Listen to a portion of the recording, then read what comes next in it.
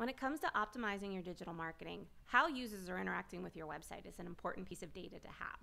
That's why today I wanted to take some time to compare two of the big screen recording and heat mapping tools on the market. I want to break down Hotjar versus Microsoft Clarity.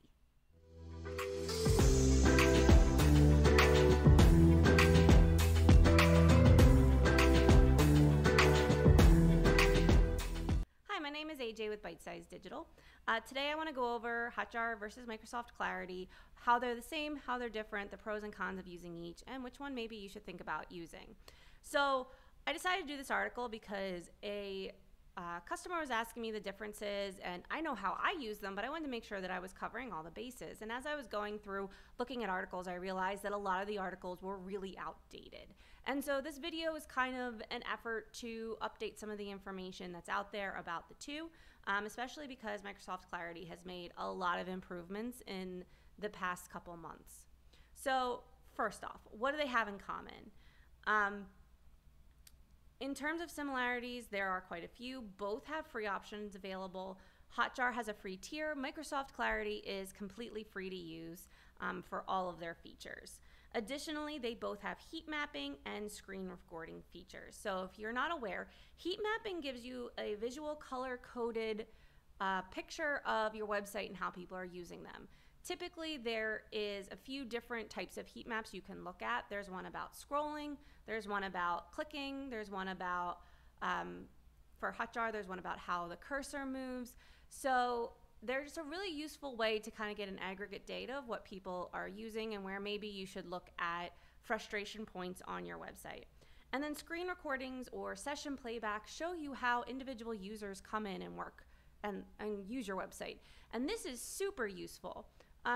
For instance, we had a client where we were running ads. It was a very good product, and we noticed that there were a lot of add to carts, but no finishing the process. And in watching the screen recordings, we realized that we had them redirecting directly to the cart. It was the only product available on the website, so it just made sense. Make it easier, one less click, right? Well, people were getting frustrated. They had added it to the cart, but then they were trying to get back to that page, and it was a landing page.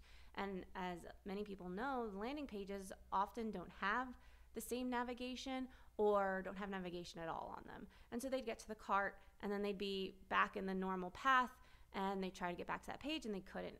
And so we were able to find that frustration and alleviate it, and it helped get conversions. So screen recordings are very useful. And both of these tools help us do marketing better. They help us understand our users' behavior. And so if you're looking to dive into your website, if you're looking to optimize conversions, these are kind of necessities to really understand what is happening and get a humanized look at your website from a user perspective. They can reveal things that as developers, as marketers, we don't even think about because we know what we're doing. And the users don't often do that. So now, how are they different? So we'll start with Hotjar. Hotjar is a very well-known heat mapping tool. They have over 900,000 websites using their platform. They are kind of the standard. Pros, they're very well established. They've had a long time to work out the bugs in the system. They have great collaboration features for adding teammates and being able to share the data together. And then it has a paid version that you can utilize as your company grows. That gives you access to extra features, different ways of slicing up the data and exporting. It even gives you access to their API so that you can do very custom targeted recordings and collection of data on your site. And then their heat maps offer more functionality. So they have actual cursor tracking to see how people are moving the mouse around. You know, that way you can see, like, a lot of times people will use their mouse to kind of read parts of the site and kind of underline it. And so you can see that. It's a really cool feature. And then also they have a user experience poll that you can add to your website, and it will just pop up as people are using it. So you can collect some data about why they're not converting and actually reach out and talk to your users in a way directly while they're on your site. Some cons. Their free tier has limits. You have to go in and delete recordings, delete heat maps to make room for new ones. And then also you can only have so many screen recording pages set up. It won't just capture a whole website. There's no Google Analytics integration directly. You kind of have to bring that data together yourself. There's no error tracking. So it's not going to tell you if the person had a JavaScript error or something else that may have impacted that experience. And then lastly, sometimes it fails to load images during playbacks. I have had some major heart attacks looking at screen recordings on Hotjar because I think that the person was just seeing a broken website, and then I go and I spend hours trying to fix it, but I can't replicate it. And this was early on in using it, and then I realized, oh, it's not capturing it. So that is Hotjar in a nutshell. Next up, we have Microsoft Clarity. So Microsoft Clarity is definitely the underdog, and they are the new kid on the block. They've only been around for a couple of years.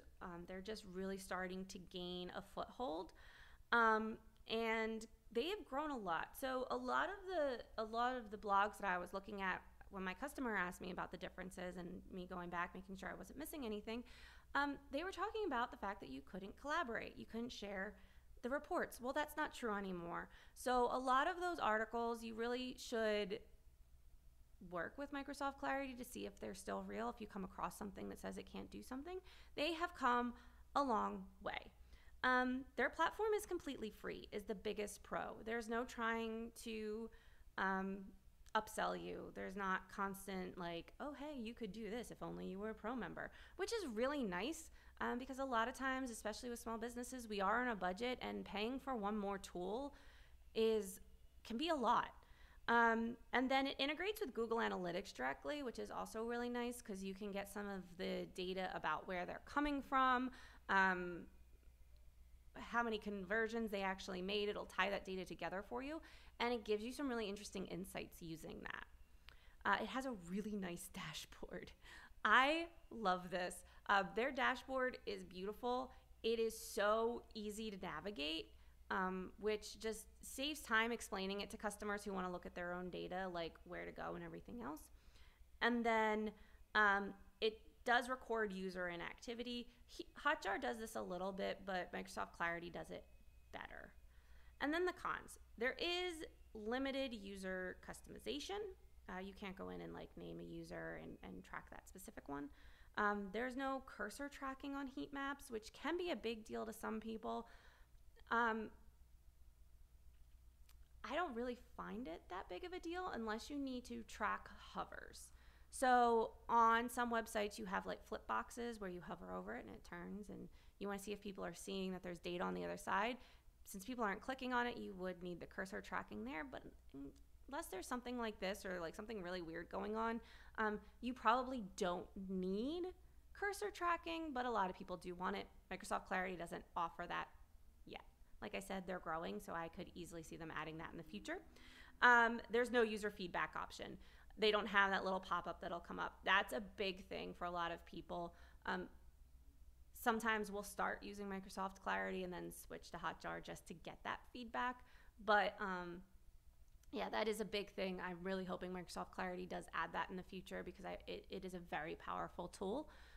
But free products sometimes are a little slow to make those kinds of improvements. And then it's difficult to track specific pages. So on Hotjar, you can actually like set up pages to track the heat mapping and put a filter in place. Like I want to see all of them come over here and be in this list. And it's really easy and simple to do. And on Microsoft Clarity, you can't do that. You can filter by them, but you can't like say just track that specific page like you can on Hotjar. Now, if you're clever with coding, you can either through Tag Manager or just the code on your website only add it to the specific pages you want to track. But unless you're a developer, you probably don't want to be messing with that. So yeah, those are the pros and cons, similarities and differences. So overall, these are both great tools. I have recommended them both to different people for different uses. As a digital marketer, either platform will be insightful for how your customers are interacting with your website. Hotjar is the older of the two. It's more established. It's had more time to work all the bugs out. And so if you want something that just works the way you expect it to work, Hotjar is the way to go. It's had a lot of time to get the bugs ironed out, make the improvements it wants to make, and really build a solid platform. And honestly, it does it well, except for that image loading thing. But if you're just starting out, you're on a budget, you don't have a lot of traffic yet, Clarity is worth considering. It's great if you're new to heat maps, if you want insights that Google Analytics brings in, learning how the two work together. And I really like Microsoft Clarity. I feel like it fires better on the website. It doesn't seem to have such of an impact on load. And I've really enjoyed using it and getting to know its insights. So it's definitely something to try out, especially if you don't have a big team that you need to be sharing everything with. So yeah, have you tried either of them? What are your thoughts? I would love to hear it. Just leave them in the comments below. If you have any questions about either of these, you can also do that. And as always, please like and subscribe. It helps us to bring more of this content to you about tools and tricks in the digital marketing field. If you have any unanswered questions about analytics or running your website, please head over to our website to schedule a call with us. We'd be happy to talk to you. All right, have a great day. Thanks. Bye.